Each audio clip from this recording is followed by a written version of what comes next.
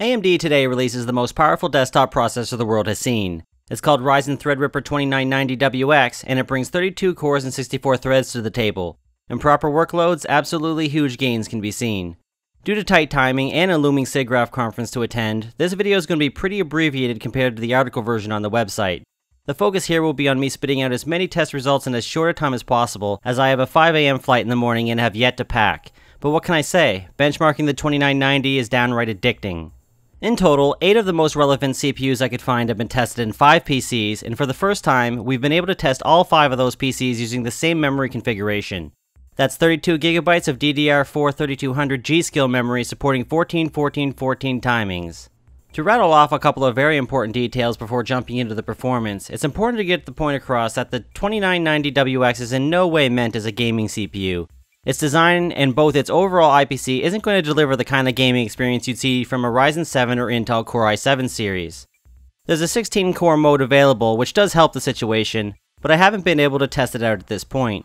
In gist, this processor and also the forthcoming 2970X are pure workstation CPUs, meant for those who need the aggregate performance of dozens of cores more than single-threaded IPC. We're talking encoding, rendering, encryption, scientific analysis, and so on. Other important details to mention are that the 2990WX costs $1799, while the 16-core 2950X also tested here is going to be selling for $899.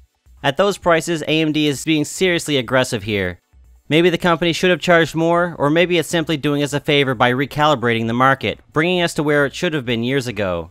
Again, if you want more detailed information here, and benchmarks not covered in this video, you should hit up the article version on the website, as it definitely covers more ground. But for now, let's dive right into the results so that I can start packing. To kick things off, we of course had to begin with some good but strange results. Clearly, AMD's 32-core wonder does very well in video encoding, but not always. Defying simple logic, the 32-core chip fell to the back of the pack in the TechAge video test, which is an encode of one of our previous videos. Considering the fact that the 2950X and other Ryzens perform much better in this test, it's safe to say that the threads and architecture as a whole are not being used effectively enough. Things fare a lot better when the GPU gets involved. With the graphics support, every encode time dramatically drops, and while the 2990 still falls back in that particular TechAge project, it leads the pack with the straight encodes. Magix Vegas is an application that's a recent entrant to our suite, having debuted a few weeks ago as a GPU test. Like Premiere Pro, Vegas also uses the CPU to good effect, so for a test here, I ran run of our projects through a CPU-focused AVC encoder, converting 4K 60 to 1080p 60.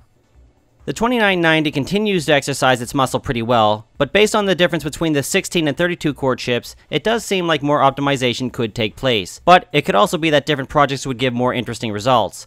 While I haven't talked much about it up to this point, the 2950 is delivering very strong performance as well, consistently edging it ahead of the 1950 it's replacing.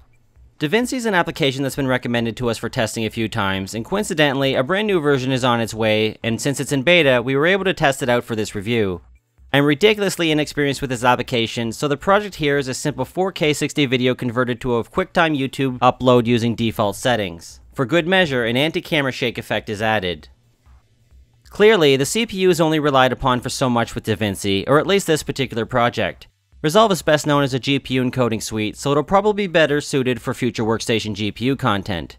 What you as an end user needs to know though is that the application can definitely take advantage of more than 10 cores. Just not much more than that, at least in our case. Photoscan is a powerful application that allows you to generate detailed 3D models from a set of photos taken of an object in many different angles. In our particular benchmark, 80 or so images of a pile of product packaging was used. As you can see by the images here, the results are very impressive, and can only become more impressive when you increase the intensity of the process. Photoscan takes great advantage of big CPUs, but for whatever reason, it behaves better with SMT disabled on both AMD and Intel. Intel fares better with SMT on, but on the 2990 in particular, it should definitely be turned off. It could be that in time, the application will take better advantage of the Mammoth chip, since other scenarios show that it can be done. I've provided Agisoft with detailed information about this, so here's to hoping an update tackling the issue is in our future. Now it's time to move on to renderers, which we have many more tests for than we did with encoding. We'll start with one of the best named renderers ever, Arnold. Solid Angles renderer has become a very popular one over the years, and it's pretty de facto in certain design suites, some of which ship it by default, like 3ds Max and Maya. If you need proof that it's a good renderer, the fact that it's been used in movies like The Avengers and Pacific Rim should do the trick. We're off to a good start here. Since the projects I used were free scenes I found online, they may not be the most representative of more complex projects, but I think the point of scalability gets across. AMD's 32-core wonder dominates in both renders here. The 2950 continues to deliver just a bit more performance than its older brother. With Arnold, both tested projects showed a 15-second delta between them on the 2990, but with Blender, an even greater lead can be seen in the BMW scene. What's a little funny about that is just how simple in design that project is in comparison to Agent 327, which was designed specifically to show off what Blender can do. Big or small, the projects will scale extremely well on beefier CPUs.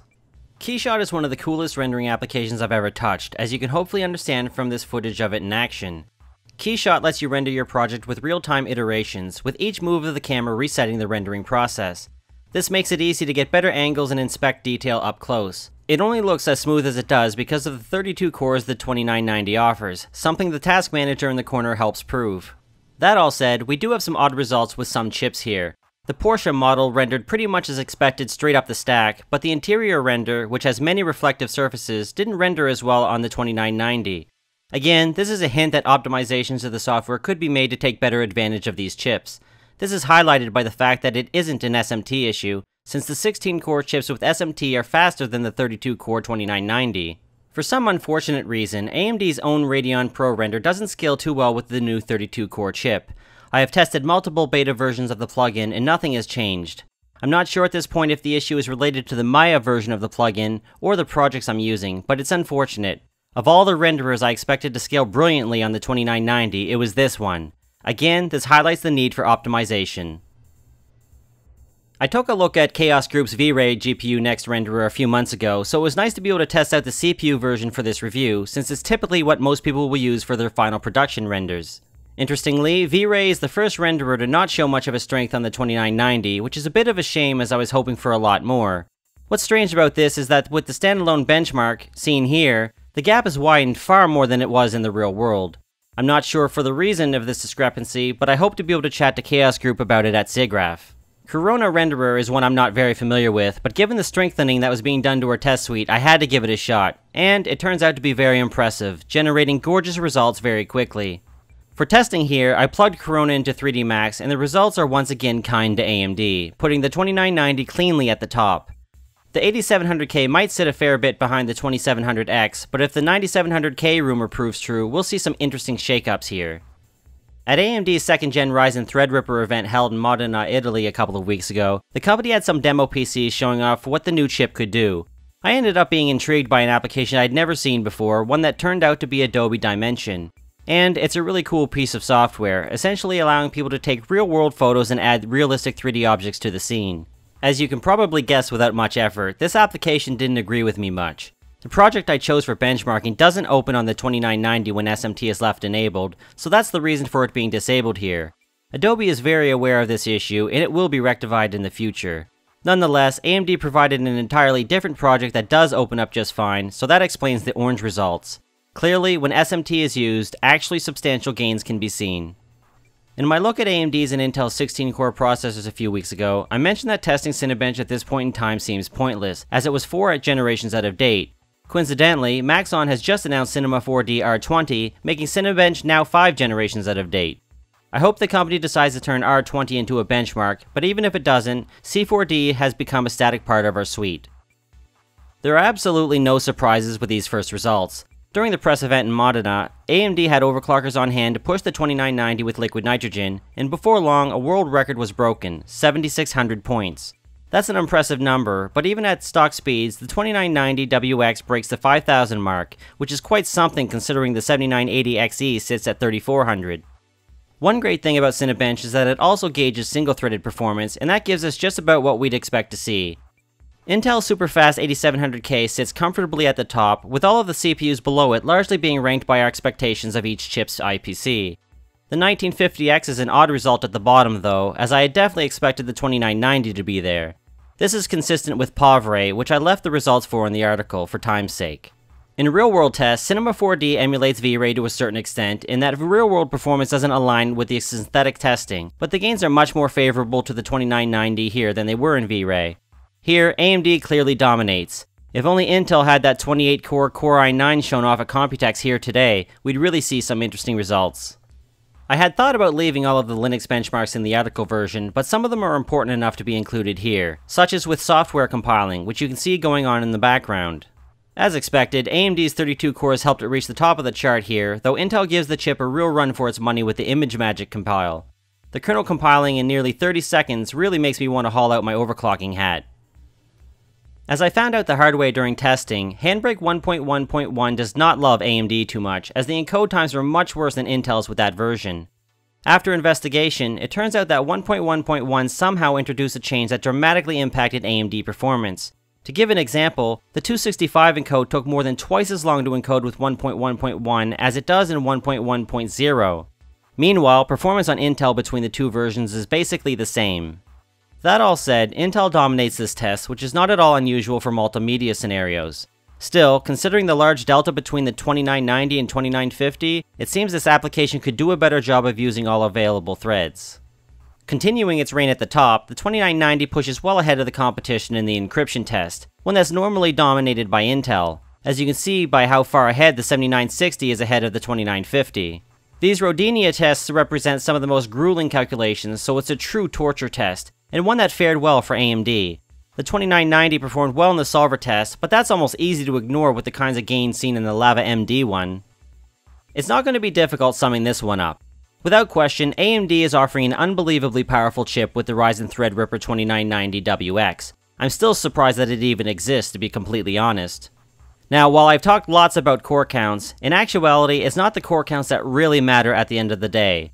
You probably don't buy your Radeons and GeForces based on their core counts. What you actually want is the overall performance. The same principle should be applied here. Again, it's not going to be ideal for everyone. If you want the snappiest PC possible, especially for gaming, you want fewer cores and higher IPC. For serious work, you want as many cores as you can pile on. If you use Arnold, for example, you stand to see incredible gains in performance with a chip like the 2990WX. The same could be said for pretty much every other renderer tested. Having tested the 16 and 18 core chips before this, I felt like I was really quite prepared for this performance look, but admittedly, I was thrown some curveballs. You can't just double the cores and expect every bit of software to pretend like it doesn't notice. Handbrake and Linux use literally half of the CPU, as one example. Then there are applications like Photoscan, which did not use AMD's many core chips too well, or Intel for that matter, since SMT off proved better for both of them. Even with as many graphs as there were here, it's hard to wrap this up and feel like I covered enough ground. Again, if you want more detailed information, including some light gaming tests, I'd recommend hitting up the written version on the website. Before wrapping up here, I know I didn't touch on the 2950X as much as I should have, but I feel like we honestly knew what to expect from that to begin with, especially given the 2nd gen Ryzen series, and also what we knew from the 1950X, which we just performance tested a few weeks ago. Fortunately, the 2950X was in fact faster than the 1950X in every test, sometimes by a greater margin than I expected. A nice iteration, but of course not a reason to jump up from the 1950X. For those looking to build a new rig and are tempted by a 16-core processor priced at $899, it's a value-packed option. And with that, thanks as always for watching, and please subscribe if you haven't done so already, as there's a lot more of this content coming.